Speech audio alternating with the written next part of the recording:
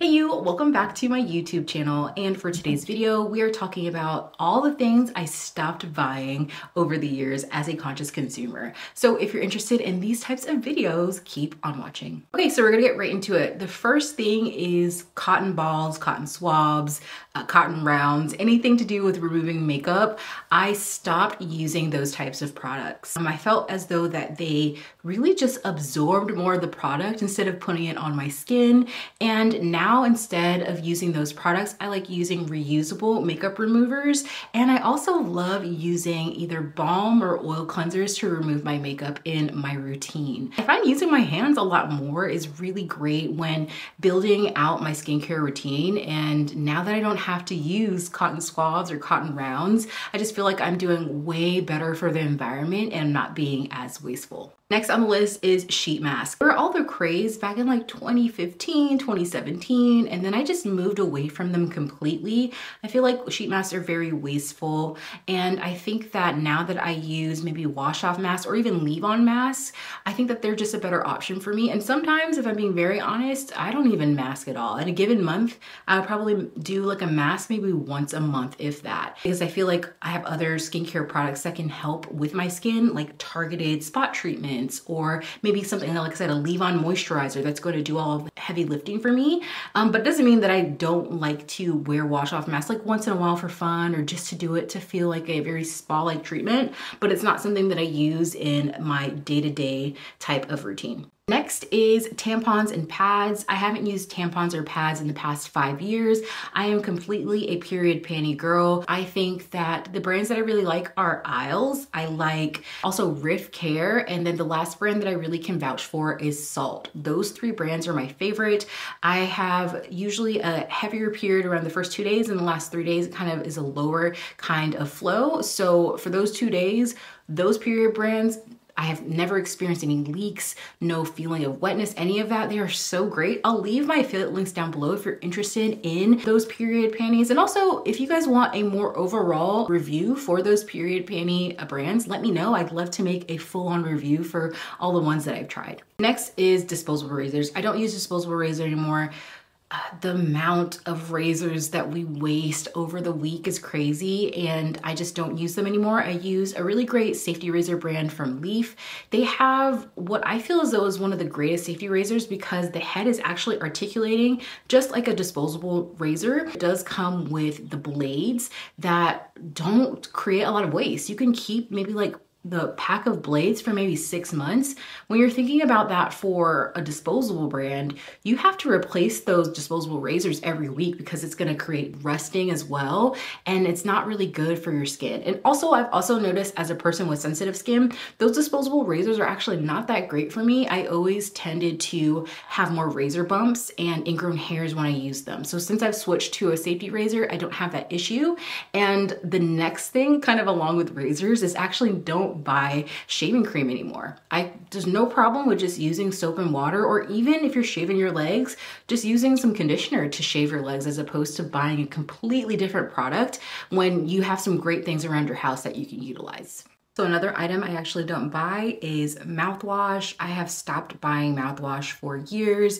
I've spoken to a lot of different dentists, dental hygienists, and they have told me that mouthwash is actually just not necessary. You could use salt and water if you need to gargle your mouth after you floss, and it's not something that you necessarily need. And also, a lot of mouthwashes in just our day and age now have a lot of alcohol in it, and your mouth is not an area that you want to make dry. When you get dry mouth, it's actually not good because you're not able to really produce the saliva that is needed to balance the pH in your mouth. And when your mouth is too acidic, that is going to cause cavities, and you definitely don't want that. So I just haven't bought it in forever. I use a Hydroxyapatite toothpaste. I have two that I like, one from Super Teeth and one from Ojuke, that are really great.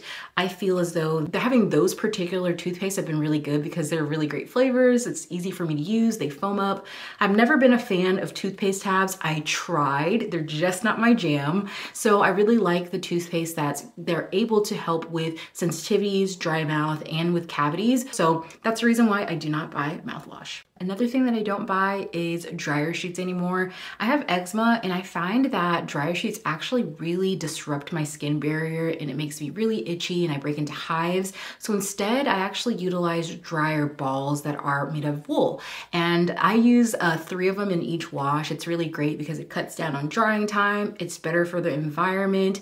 And I feel like it's really good because the clothes actually come out way softer than it would if I was actually using a dryer sheet. The next thing that I don't buy anymore is water bottles.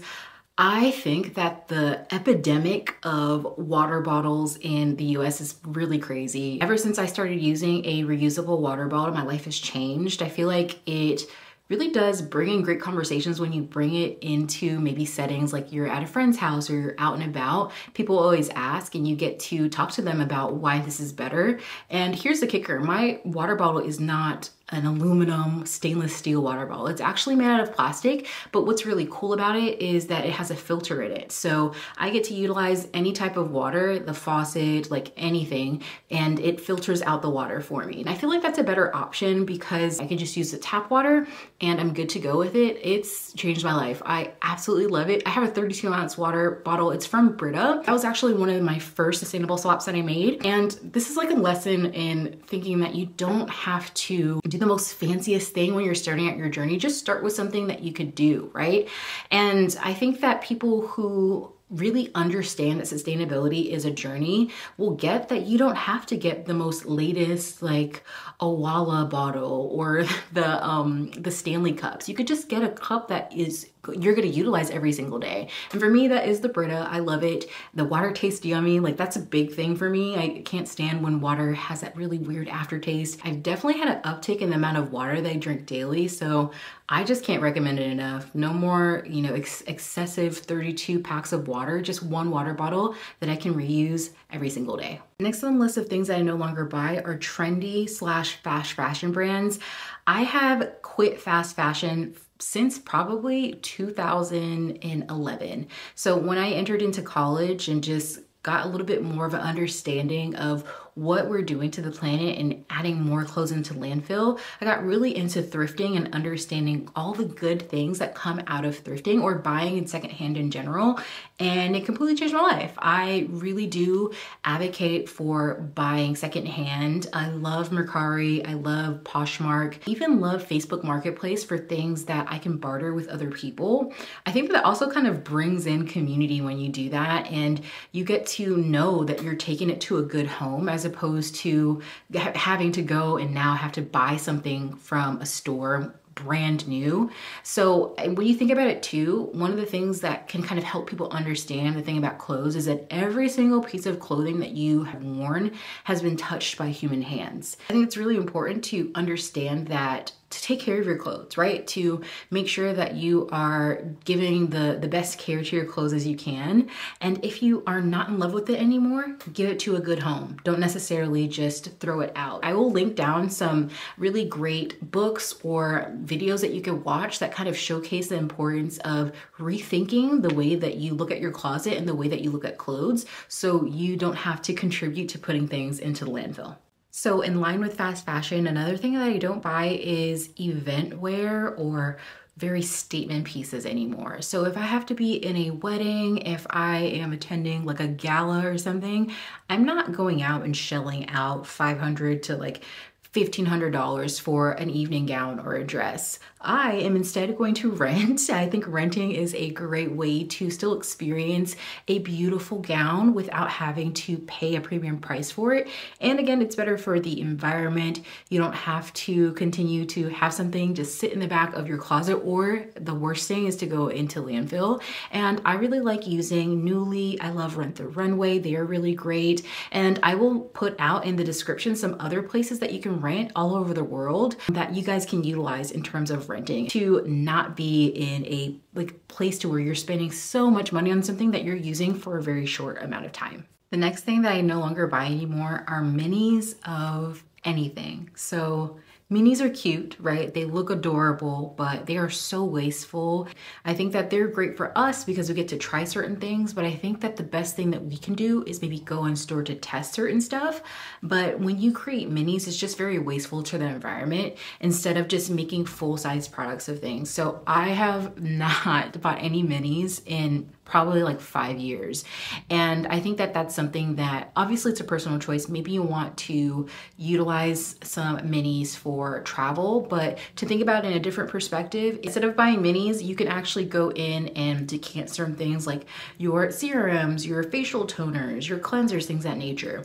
If you're looking for hair care things, there's a really great company called Reus. They make reusable bottles for your shampoo, conditioner. They're actually Black owned. I really like them. And they come in really beautiful colors, so you can continue to use those things as you travel, or if you just want to decant certain things out of a bottle. So that's another option for you as well. Next thing that I don't spend any money on anymore are haircuts. I haven't went to a salon and got my hair cut in probably over 10 years. That's just not something that I choose to spend my money on. I know my hair, I know the different textures and areas that need shape ups. And for me, I shape up my hair at least, now I'm trying to do it twice a year because I'm trying to grow my hair out. But I've had just the worst experience with going to salons. I'll ask for a specific cut and to keep length, and then they'll chop it off like 4 or 5 inches, and I'll be like just bawling my eyes out.